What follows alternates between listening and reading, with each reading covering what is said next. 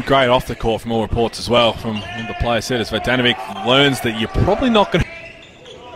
Creek, Chi, Buck in the second quarter came up hobbling a bit as Liafa comes up short, and there's Joe Chi with the finish. There's going to be a lot of those, and he had a few words to say. Not on the bench either, so came up with something.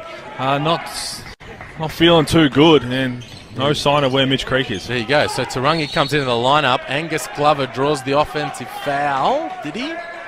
On Joe Chi, and there's a little bit of an exchange of words going on.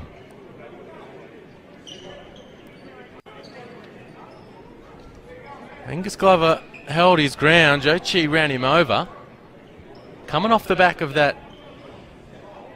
Well, it's called an offensive foul. That's going to be his Martin. He's on the attack. He knows Chi's got 4. Puts us. They did well to wall up, and that's what you get. A little drop. The Hungry Jacks NBL blitz. That should have been a foul.